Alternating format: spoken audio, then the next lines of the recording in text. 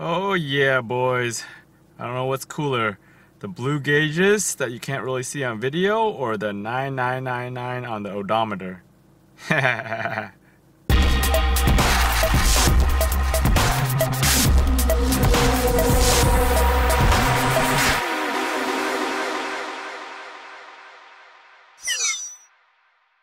Hey guys, welcome back to the channel. So we're back inside the house today. What we're going to be doing is working on the gauge cluster. If you remember on my last episode, I took this thing apart and I took the needles out. So we've got the needles right here taken apart. And so what we're going to do is we're going to take this guy apart, change some of the backlighting on here, and then we're going to take the needles apart and replace the LEDs on there. So stay tuned. So if you guys recall in my last video, I showed you guys how to take this thing completely apart.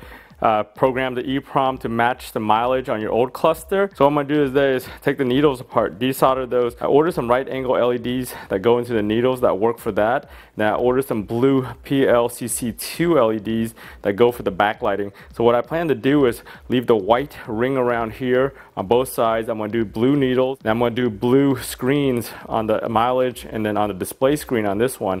If you guys remember that cluster I picked up in El Paso junkyard, right? So this one had burnt out needles and everything, so I'm gonna go ahead and pop those needles apart and show you guys how to pop those needles real quick here. If you recall from the last video when I showed you how to take all this apart, you can go check that out. So in today's video, we're just gonna concentrate on soldering LEDs. So if you guys remember on the last one, I told you guys you need like a pry tool and something to protect your gauge cluster with. So first thing you gotta do is slide it up to like 30 or 40 miles an hour. Probably 40 miles an hour is a good number for you to use. Then you take the tool, you tuck it under, grab it firmly, and then use the pry tool to wedge it up and then just pull. It feels like you're gonna break it. You're not. You need to put that kind of pressure to pop it. Take some finagling to do first couple of times just to get it done, but it'll eventually pop out. So it pops right out. You could probably put a little bit of super glue there to get it back in. Same with the tack. Just put it up to like 3. Get the tool wedged in here. And then just pull on it.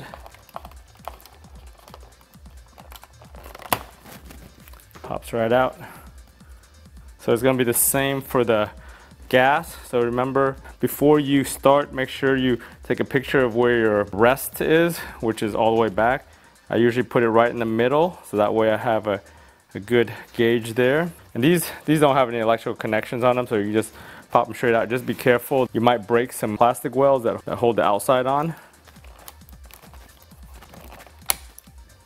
See, I broke that plastic weld, but you just reassemble it with some super glue later.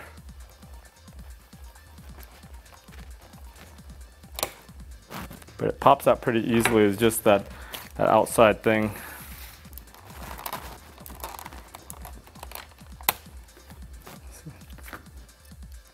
So you kind of set this aside, reassemble this. I'm about to, like I said, I'm about to glue this back.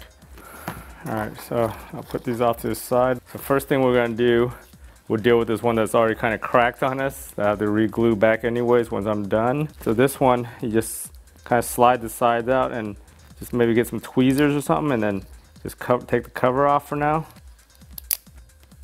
So you take those out. And then in here, you'll see the board with the LEDs on it back here. So you gotta take that out, and it's attached to a fiber optic right here that lights up this needle. There's no real easy way to take this out. So what you really have to do is desolder those 2 solders right there that connects to the back 2 pins here.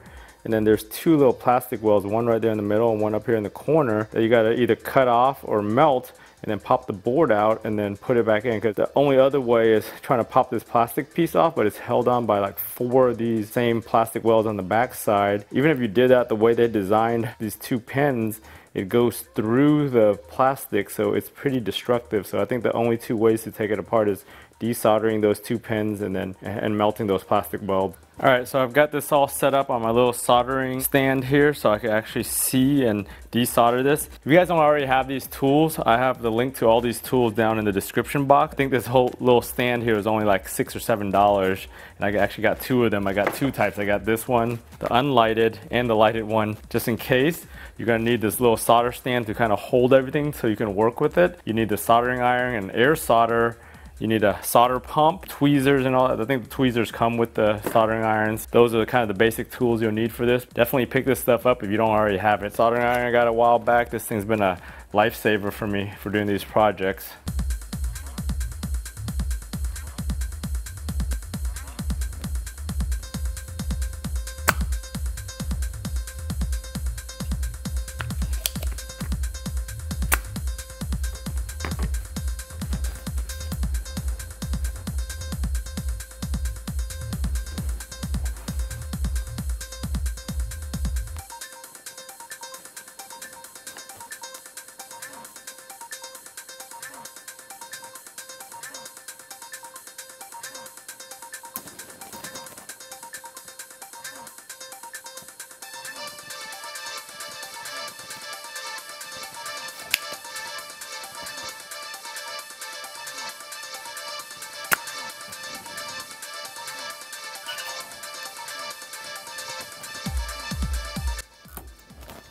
Yeah, got it out.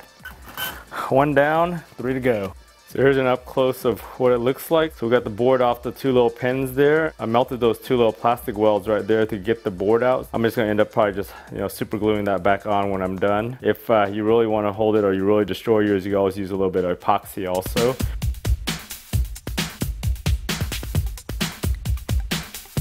So I ordered these, I believe they're 1206 right angle LEDs.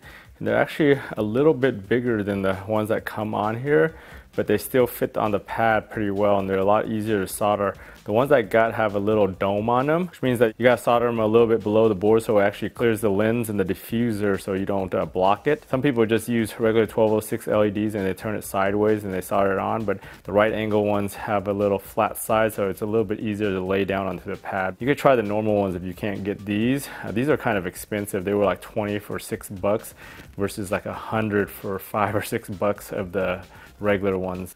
So I just tested the cathode and the anode, and it looks like the cathode, which is the negative side, is on the left in this orientation right here. When you flip it over, it's also on the left. Just make sure you have your multimeter and check the direction before you start soldering. The LEDs are so small that it's kind of hard to tell which side is the anode or the cathode either, so make sure you test those before you get them on too.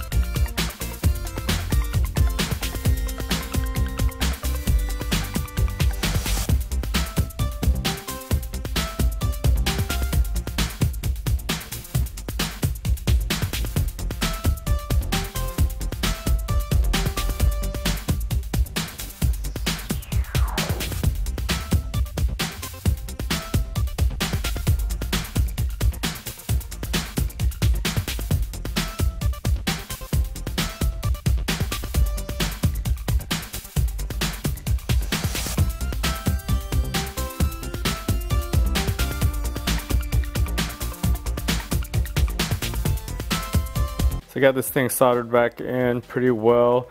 Got a nice tight seal. Tested all the contacts with the multimeter and everything works. So I'm gonna go ahead and put it all back together now.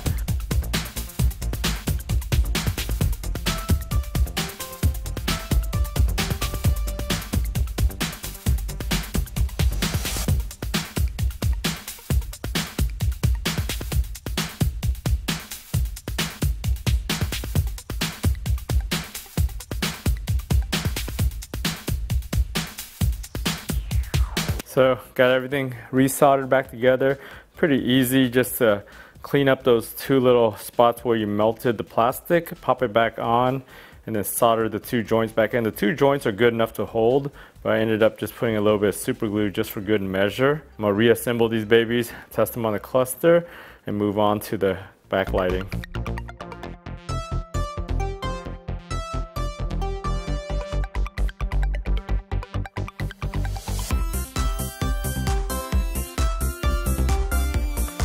Alright, so here's the open board. I'm going to go ahead and do the 2 right here on either side for the gas needle blue. I'm going to do the LCD down here for the mileage blue. I'm going to do the LCD up here blue. And then I'm going to do the little light over here, which is the sport light blue. Everything else I'm going to just leave white. So I'm going to start off by desoldering everything. So we'll just go ahead and just lightly go over it. Don't heat the areas too much because it is close to other components here.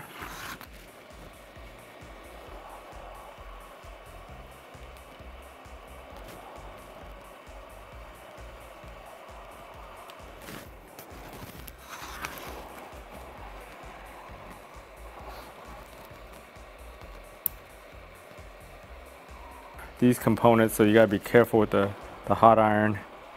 I think I might have to use the regular iron on those just because I don't have enough room.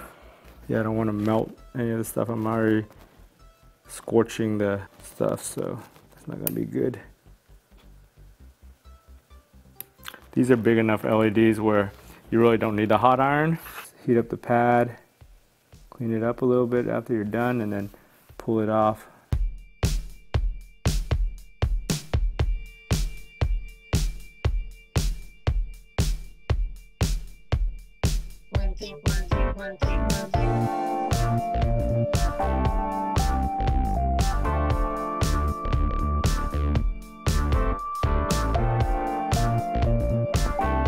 I should switch the tips on these to the bigger, wider tip.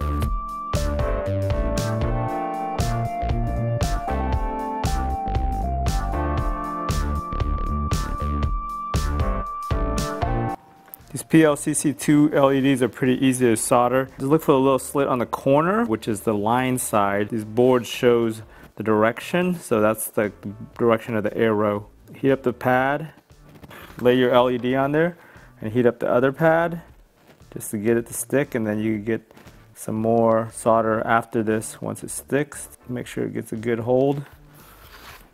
So I'm just gonna use the existing solder for now just to let it get on here, and then I'll come back around with the new solder.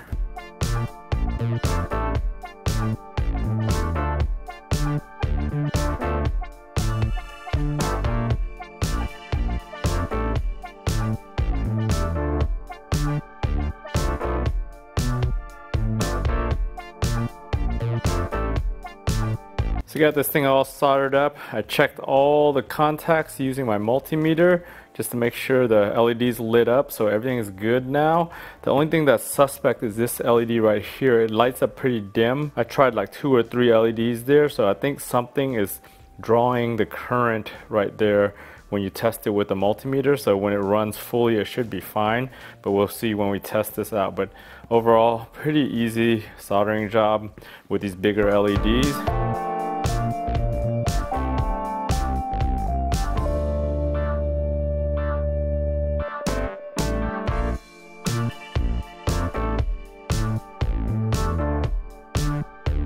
So I was able to put the needles back in as close as I could.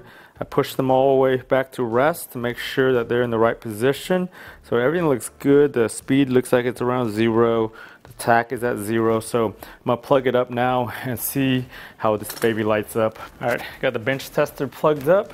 Gotta plug the power in. Oh yeah, look at that. That looks good as hell.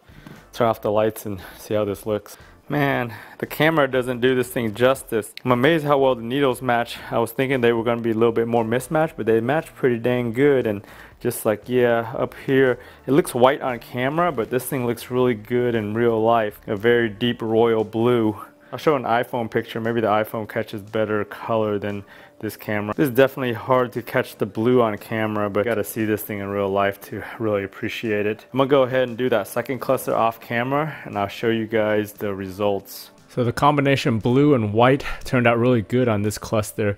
As you can tell, on the outsides, it's kind of blue. It's hard to see on camera, but in real life, this looks just as good as the other ones in that deep royal blue. See down the center here, I just left the white on here. It looks blue, but in real life, it's just like the stock white. On my other gauge, I did this area white by accident. I did the top and the bottom with the blue, but the center, I forgot there was one LED on the side here that did the white, but it matches the two sides, so that's fine. All right, we're back in the car now. So if you guys remember on the last video, I showed you guys about putting this tape so we don't scratch the screen while we're trying to put it back in. So we'll go ahead and install it right now and see how this baby looks.